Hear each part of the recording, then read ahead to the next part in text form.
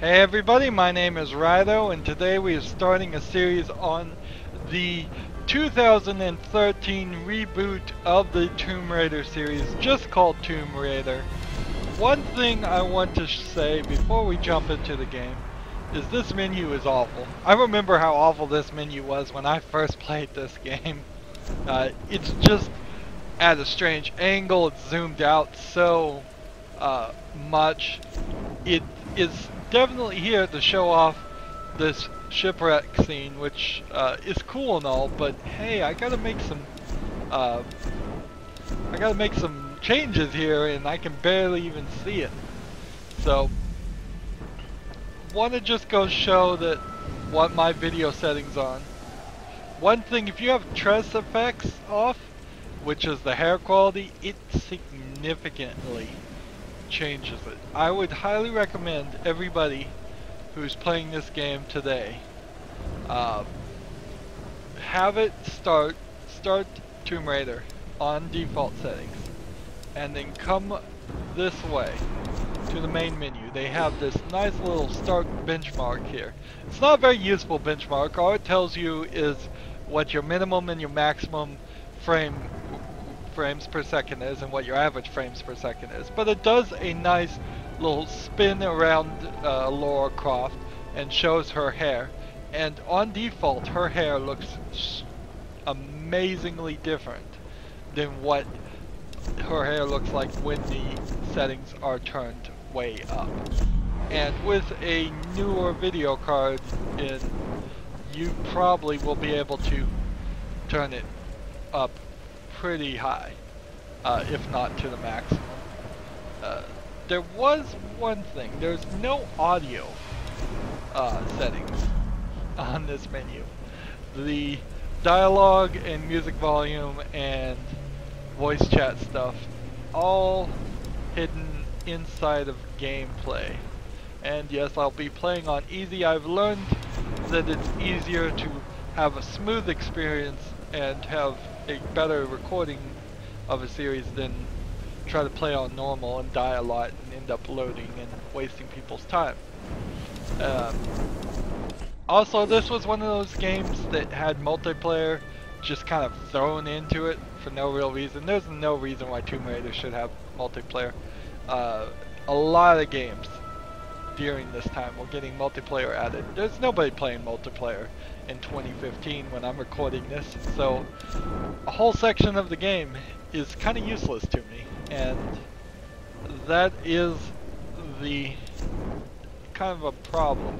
Comes with a little bit of bonus content, concept art, and character models and credits. I have all the DLC installed that you can get, so that will kind of give me a slightly different experience. I'll have a couple of skills and abilities that I can use probably very early on.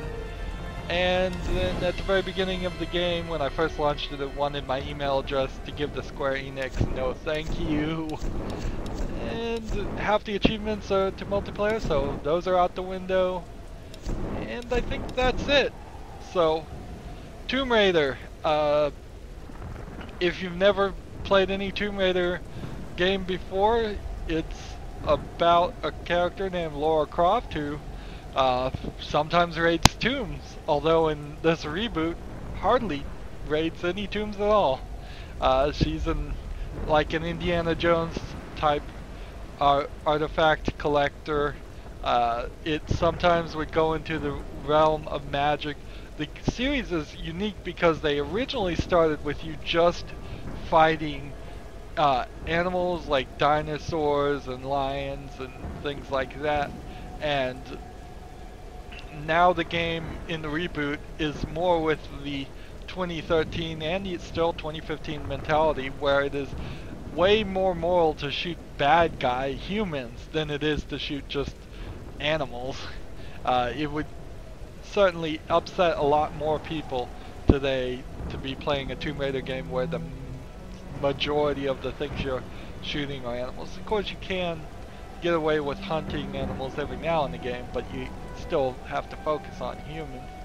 A little bit of platforming was in the previous series. Not that much of that is is really in this game. This is more of a first-person shooter, stealth, survival game.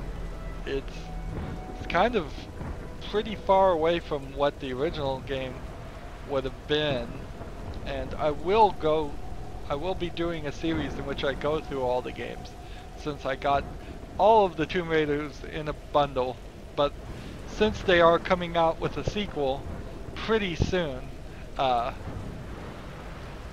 this reboot, I want to get this recorded and out, and then we will historically cover the other things. Also, I want you to watch the storyline of this story. There's definitely some stuff that I'll cover as I go through about how the story seems very much like it was chopped into pieces like video games are made and then reshuffled, because certain events end up happening twice. The entire concept of this game happens twice. And then there's the big drama that came out with this game.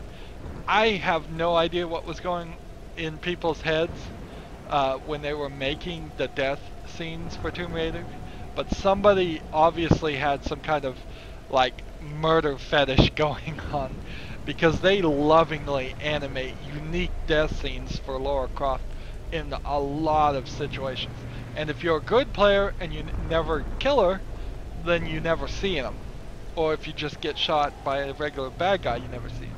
But if you fall off a cliff, the right cliff, if you do the wrong quick time event, you end up seeing quite a lot of them if you die a lot. And then if you end up having problems in one point, which I probably will, you'll end up seeing the same death scene over and over again. I don't know why they did any of that. It's fine just to zoom the screen out, make it dark, and say you are dead.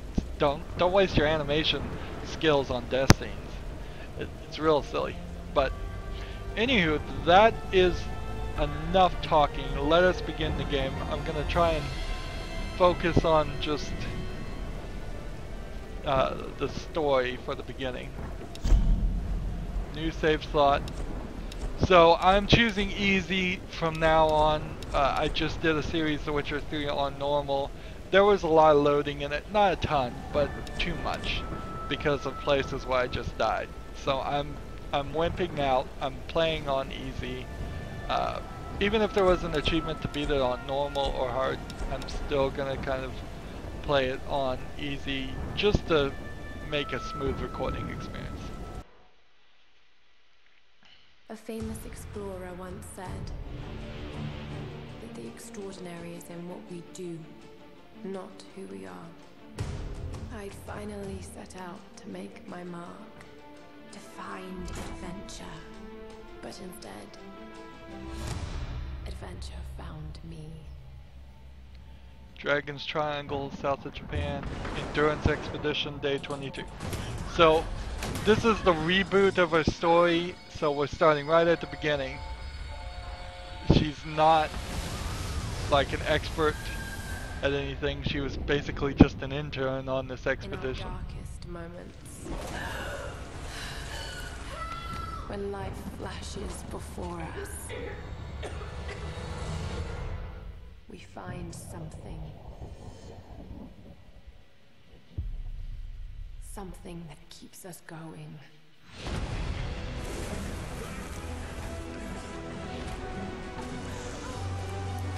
Something that pushes us.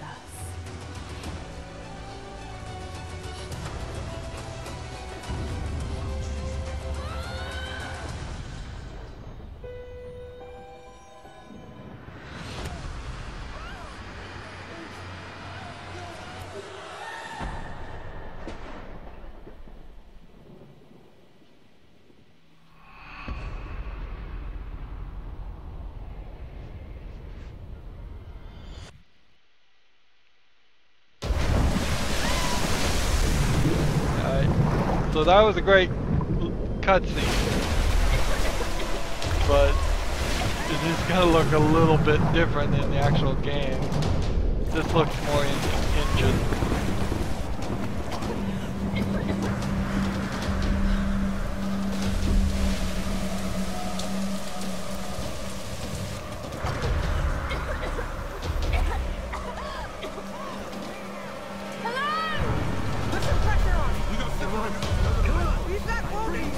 this would happen.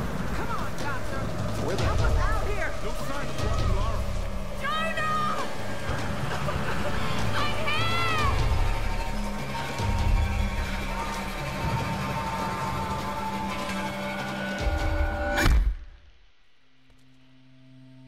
What? So, in that cutscene, she says she finds something that pushes her. I guess she hasn't found it yet.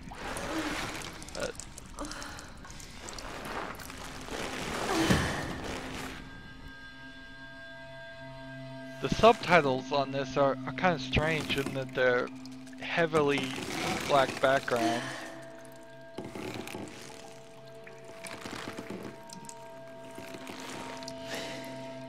I debate with myself whether I should turn subtitles on or not. I think most people are fine with them.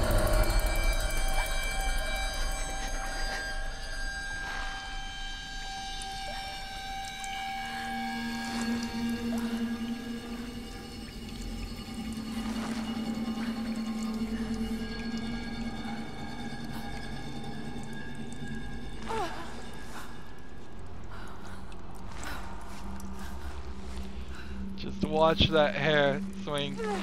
They really are now putting a significant amount of resources in video games to just making hair look more realistic.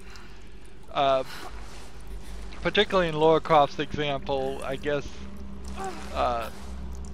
that is something to emphasize. So we're gonna move left and right to swing. Jonah! Ryan! She says something every time I Got to get down. I'm gonna start a fire. Stay away from that. I can't die like this.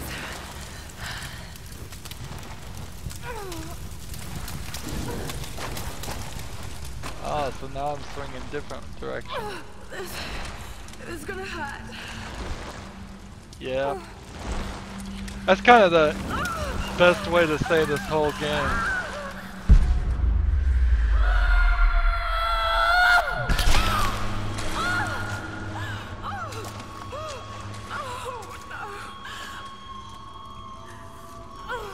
First of all, never pull anything out. In any, if you're pierced or something, don't ever do that. And now she's in such pain that the control is vibrating and everything is all wobbly. That's not a flaw in the graphics or anything. That's just her perception. No. So we started crashing on a boat.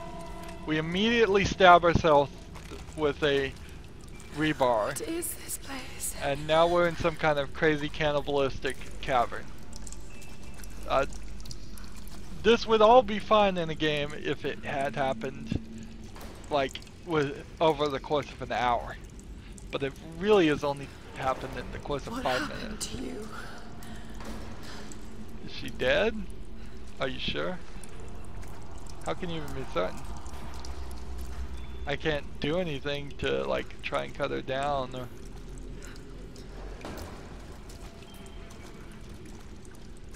help her. Torture. New gear acquired. Don't want to burn her. Guess I don't. So we've got some noise makers here. Don't want to. Hold X to use torch. Already burned 2 things. Maybe 3 things if you count myself in this game. I don't recall that being an actual major part of the game that you burn that many things. No, we must have heard me.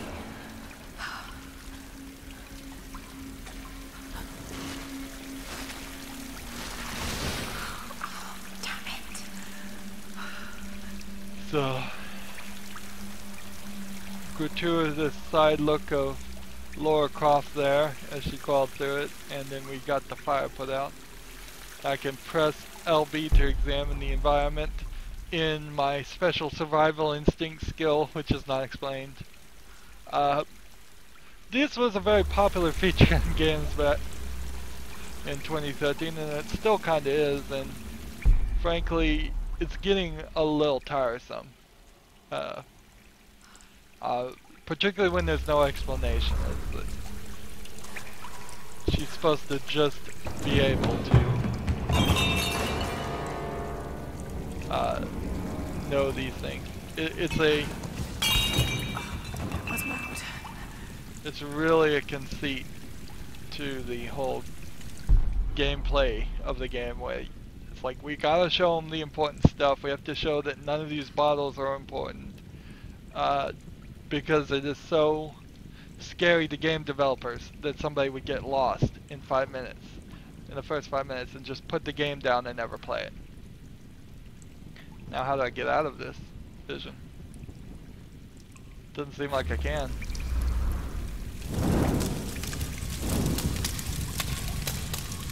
I'm a pyromaniac.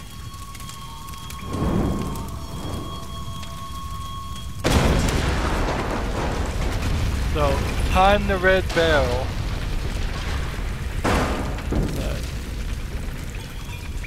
Famous video game reviewer had a scale in which he rated games based on how much gameplay you can get through till you run into a red barrel. I guess this one is rated pretty low, since we saw one probably in 6 minutes.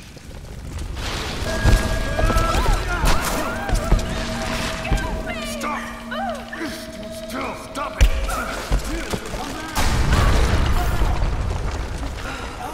That was close. Oh shit, that was close. Just keep moving. Let's see. I don't even know if that character really was trying to help me or not. I don't remember the story of this game very much. It goes in far strange directions.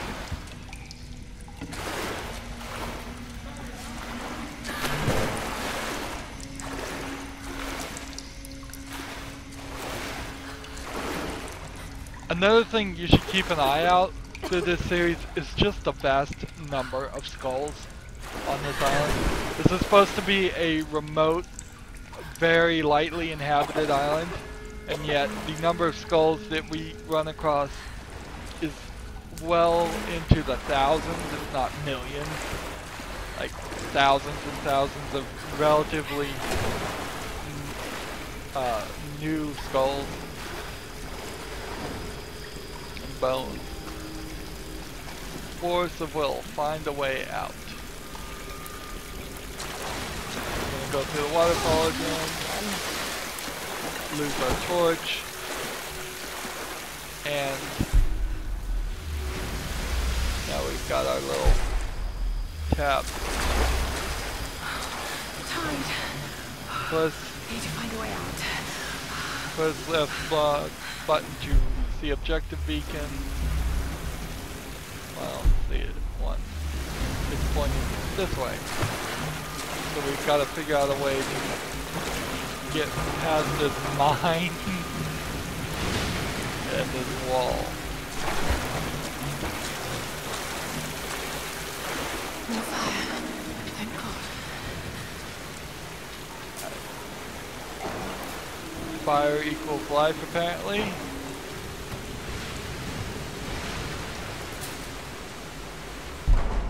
So there's this little cave. The barrels are floating down that way. What kind of contraption is this? And we have some strange contraption. This is actually one of the few, like, tombs in this game. It's amazing how they made a Tomb Raider game with so few tombs. And it's still a fine game.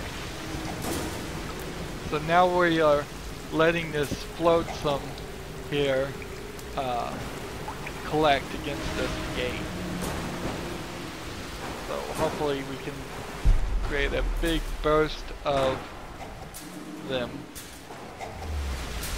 to hopefully jostle loose that section.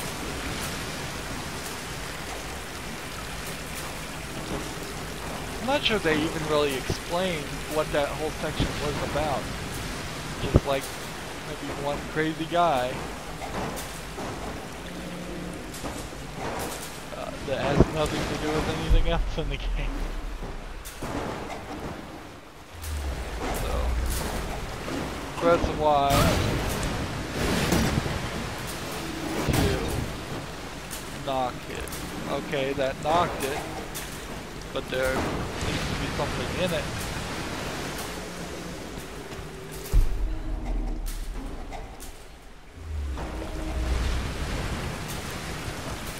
We have a convenient little place here where it seems like they want us to jump. Notice she's grabbing her side, obviously, because she was stabbed.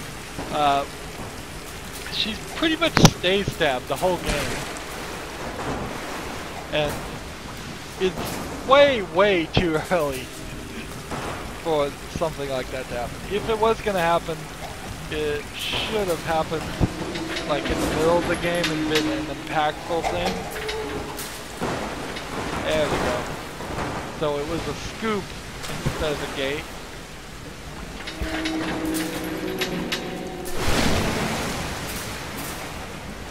So maybe we'll follow the rule 3 and fill that up real nice. It's kind of hard to tell whether you're going to actually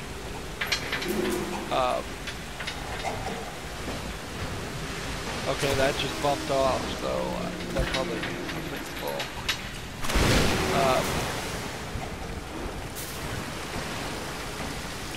It's hard to tell whether you're going to make that jump. Why can't I just crawl out that hole right there? Alright, so X to start it on fire, and Y to bump it. Now, burning barrels going towards mine.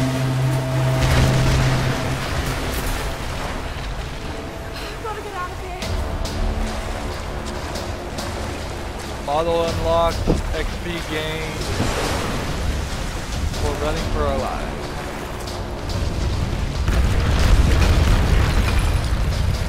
Everybody loves the chase scene.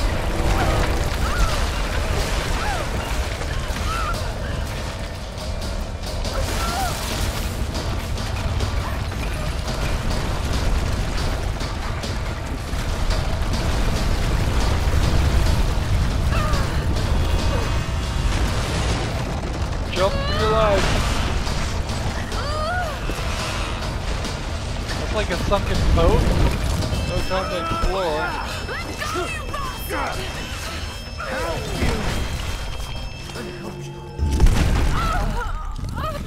Oh. And what happens now? It just loads. So, right to this section. Now that I know what I'm gonna do.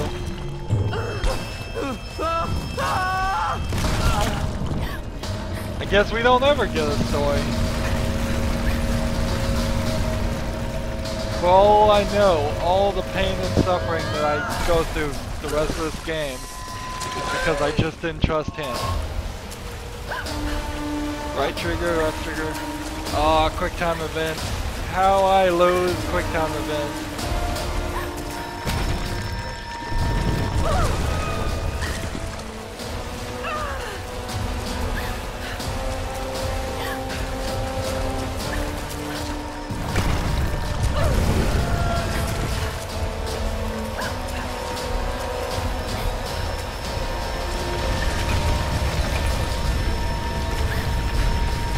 My hand and leg movements aren't matching how I'm pressing the keys at all.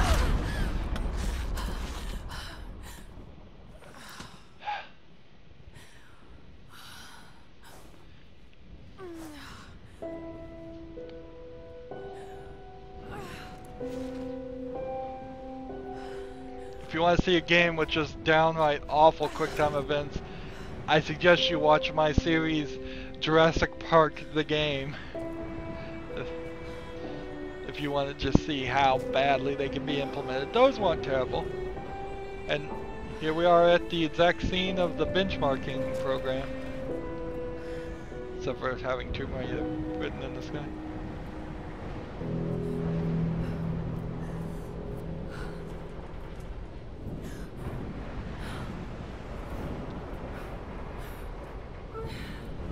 So she's bloody and dirty for the rest of the entire game. And I think that's as good of a place as any that we will end this episode. So I end my episodes the exact same way. Let's see if we can get it in tight on her hair. I ask you to like this video.